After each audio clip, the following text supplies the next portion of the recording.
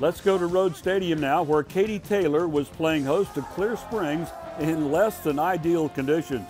Opening possession of the game, the Clear Springs defense forces a punt, but Trevor Woods sees a soft edge and pulls it down. A little trickeration for the Mustangs, and it works to perfection, keeping the drive alive.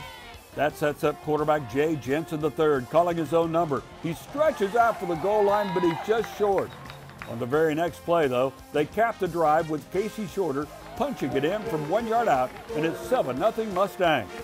The Chargers waste no time with a response. Sampson drops back. He has all day to get this pass off, and he delivers a strike to Kaleb Hymes, who catches it in stride. It's an 80-yard house call, and we're tied up at 7 apiece. But it's not enough. Clear Springs comes up just short, losing a tough one to Taylor by a final of 28-27.